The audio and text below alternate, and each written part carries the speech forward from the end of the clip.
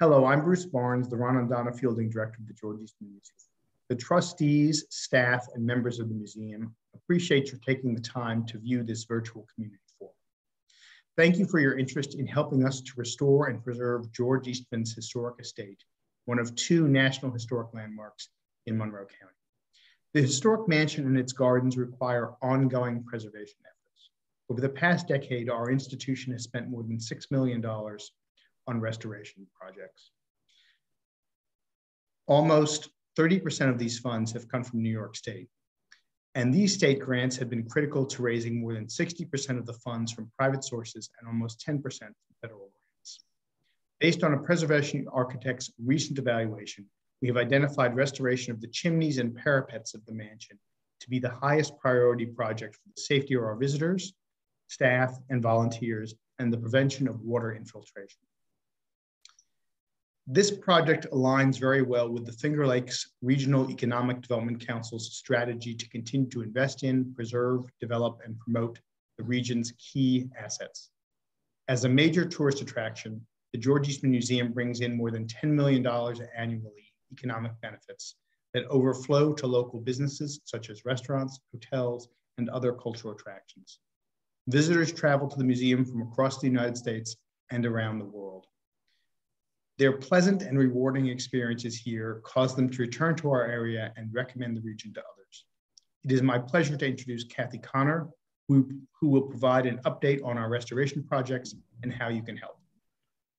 Hi, my name is Kathy Connor, and I'm the curator of the George Eastman Legacy Collection at the George Eastman Museum. My job is to care and maintain George Eastman's historic home. And as many of you know, George Eastman was the founder of the Eastman Kodak Company here in Rochester, New York. And he built a very lovely, but very large historic home here at 900 East Avenue. You see it in the slide now. It's not only a 50-room mansion, but he encircled his entire property with lavish gardens and various garden structures. And in addition, over the years, we have now become a well-known photography museum where we not only store art photography, technology, cameras, projectors, as well as in a renowned motion picture collection and library in our building right back here. And in addition, we have two theaters where we show movies and do lectures and programs, and a gift shop and a cafe. So we are now a major campus here at 900 East Avenue. And as you can see from the size of the house and the gardens and grounds, it takes a lot to maintain Mr. Eastman's home and gardens. We have been working for years on different restoration projects. We had a survey done in 2014 that told us the high priority projects we needed to address. We have done so over the last 10 years. The Palm House, the porte cochere, which is really our side door entrance of the mansion, our conservatory roof, which is a glass roof, our east porch, our colonnade, and then dormers and the roof above the colonnade have just been finished. And we are still working on windows on the second and the third floors of George Eastman's home, and just recently completed our terrace garden pergola restoration. But I want to give credit to the people that have helped support all of these restoration projects in the past years.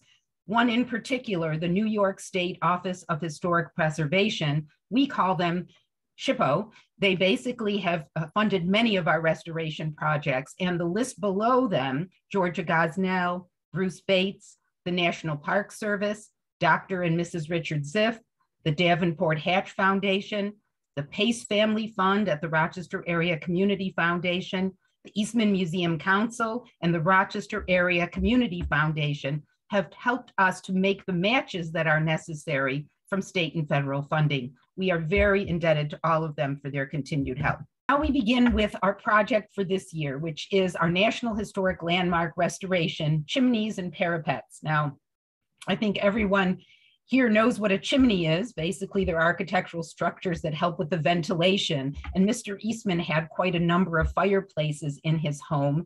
And so we have quite a few chimneys that will need some work. The other thing that we're going to be working on is what we call a parapet. It's a short wall or a heavy railing around the edge of a roof. In Mr. Eastman's home, we have not only this gambrel railing that serves as a parapet, but we also have these walls that you see over here that are short, that kind of go around the entire structure of Mr. Eastman's home. And I'm going to share with you some images of some of the deterioration that has occurred on these chimneys and the parapets over the years. You'll see that there are 11 chimneys designated here by this aerial drawing. So there are quite a few that need to be reached, which involves scaffolding on all the different areas of the mansion to be able to access those for a safe restoration project.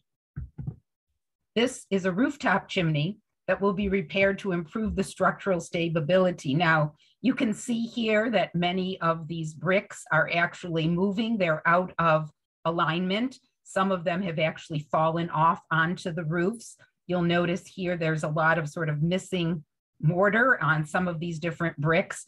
All of these repair issues will be dealt with in this new project that we're working on. You can see here a better picture of some of the bricks that have actually like dislodged. Not only have they started to crack and move, but this one here is almost ready to fall out. This is on all of the 11 chimneys that we're seeing different things like this. And then you can also see here some of the effervescence that's happening, and then some of the spaces that show you where mortar has now started to deteriorate or fall off. All of that will need to be replaced as part of this restoration project. A parapet, as I mentioned, is part of a wall extending above the roof line. This shows you sort of a close-up view of one of those parapets. This shows not only some cracks that are happening here on these large coping stones, but also you can see the spaces here in each of these different bricks. All of this is allowing the bricks to shift and water, snow, things like that to be able to get into the historic structure.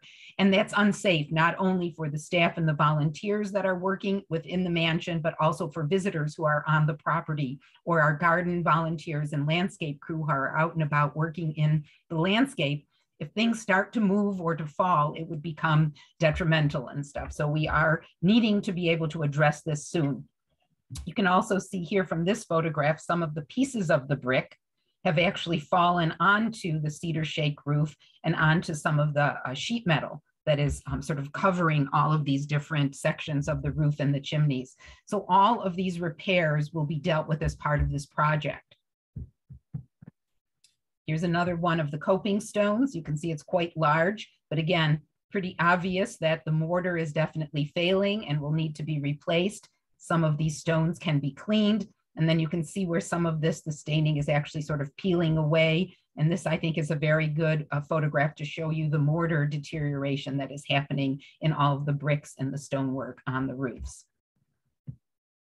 What's starting to happen inside is that the interior plaster on the third floor and in some areas of the attic, we're actually starting to see leaks happen.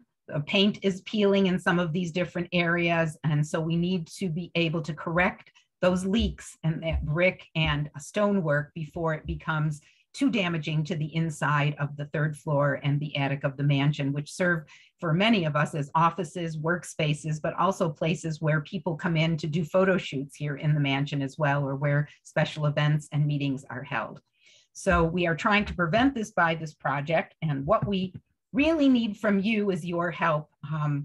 What helps our funders to understand the importance of our project is to know and understand that it is being used and appreciated by the people in our neighborhood and in our community.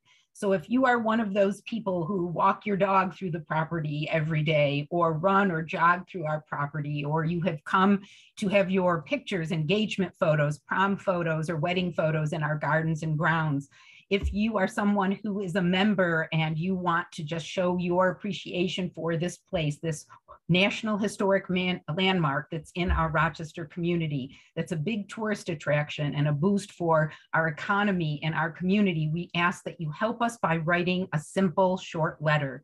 Our grants manager, Ruth Wagner, has prepared sort of a little red letter writing kit for you. And the link to this is right here on this PowerPoint slide.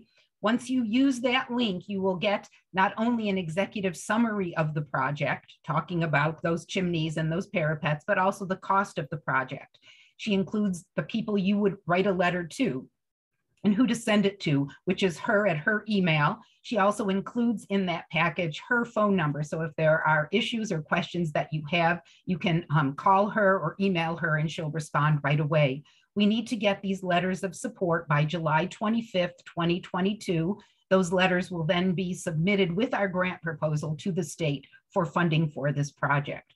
We really would appreciate your help with this, and the letter can be short and simple, but just to show that you care about the institution. It's important to you, not only to keep it safe for tourism and for the staff, but also to keep it looking good for our future generations who will come and visit. Thank you.